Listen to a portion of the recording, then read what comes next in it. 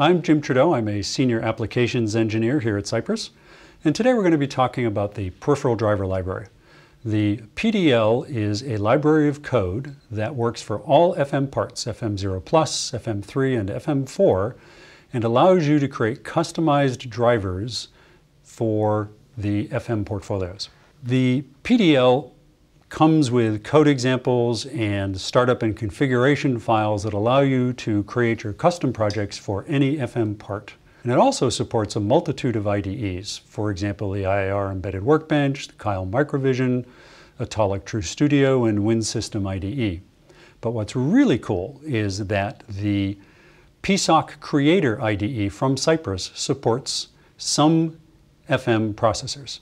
And what we're going to do here is show you building a PSoC Creator project to write code and download it and drive the S6E1B8 starter kit that I have here on the desk.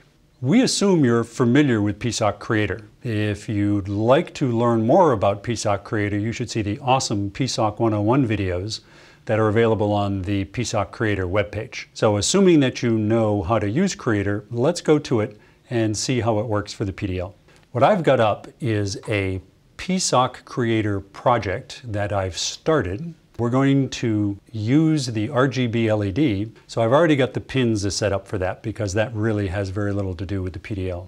But we're going to use an analog to digital converter peripheral, an ADC, to read a signal from the potentiometer on the board, and that's going to drive the color of the LED. So for a low signal, we'll have blue, for a high signal, we'll have red, and if we're in between, we'll have the green LED show up. So to implement that in Creator, what I need to do is to drag the ADC component in. So over in the component catalog, you will see an FMX catalog. So if we select that, and then under analog, here's the ADC component, and you drag the ADC component into your design, and you're good to go. Now the good news is that PSoC Creator components come with default values that are very reasonable, and in fact we don't need to change anything on this component, but we're going to change one thing just for readability. We're going to change the name of it. So if you double click, you can edit the contents of the PDL ADC, and we're just going to change the name to My ADC and call that done. All of the tabs within this user interface allow you to set all of the options that configure the ADC to work the way that you want. For example, you can set however many channels you want to pull signals from. We're just using the one, and that's what the default value is. You can set up the scan to work a variety of ways. You can do a single scan or a repeating scan. We're just using a single scan. So as I said, the default values are fine for a simple application, and that's what we're going to use. All we've done is change the name. So we'll just click OK. So I've got my component named My ADC. The other thing we need to configure is the pins. So let's go to the pins, which is on the design-wide resources page. You can see I've already set up the pins for the LED, and the ADC requires two pins. The first one, the ADTG, is the pin for the timer trigger, and we're not using a timer, we're using software control. So we're just going to set that to auto assign. For the channel, this is what pin has the analog signal, and on this board, the potentiometer is on port 2, pin 0, or analog channel 19. So that's the pin that we're going to select, analog channel 19, and we're good to go. So that's done. I can now let Creator generate the code for me. PSoC Creator has generated the source code that's required based on the configuration that I set up for the FM components in the top design. There are some SimSys include files. There's the devices folder. The devices folder is all of the startup code that's required for this particular part. If I was targeting a different part, it would bring in the appropriate startup code for me. I don't need to worry about where that code is, it just appears. The drivers folder includes all of the source code that's necessary for the components that I put in the top design. So for example, here's adc.c. This is in fact the actual PDL source code that is used to drive the ADC. I'm using some pins, so GPIO.H has been brought in, as well as the other interrupts and PDL top-level source code. All that happens automatically. I don't have to worry about it at all. It also configures each of the components that I have set up. So for example, here is the file myadc-config. Let's take a look at that. This is all the code that configures the PDL. To use the PDL, the high-level process is you configure the peripheral, then you initialize it, start it, and use it.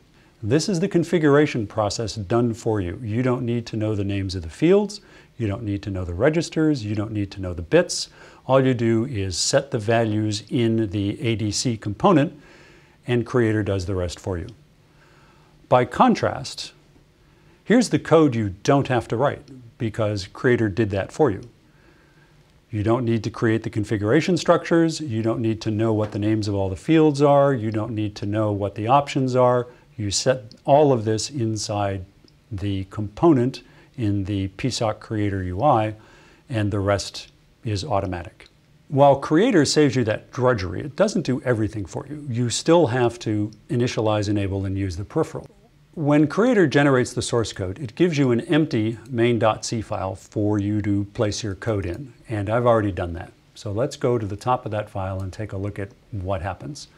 I've defined a couple of symbols for turning the LED on and off, and for splitting the range of the ADC into 3 levels so that we can control the color based on that. And then there's some code that calls the LED GPIO routines that Creator has generated for me to turn the LEDs on and off.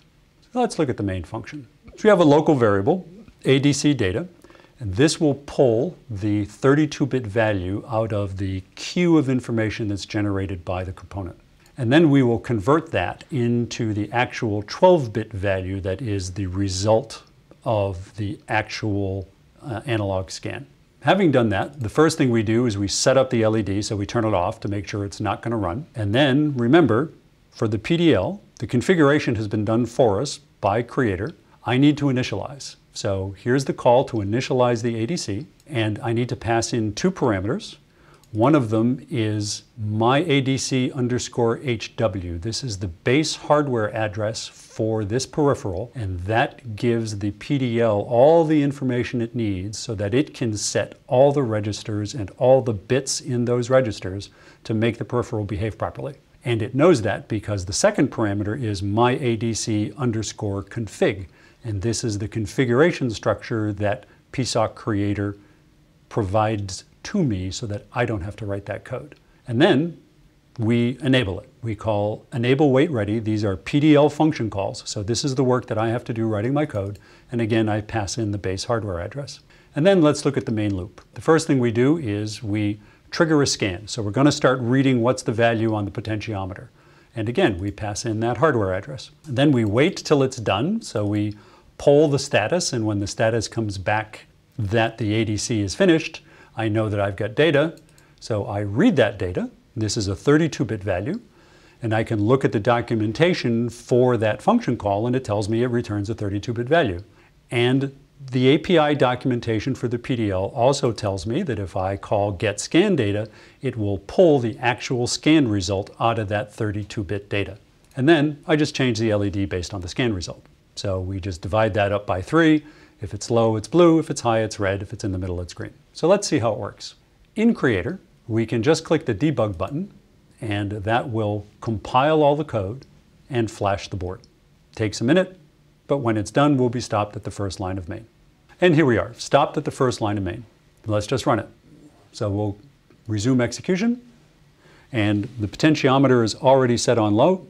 We will crank it up, and as it goes up, when we hit the middle of the range, the LED turns green, and at the top of the range, it turns red. So that's a pretty simple blinky application. But the point we're making is that it's Creator that did a lot of the hard work for us. In the top design, you have components for all of the peripherals that are supported for the FM family.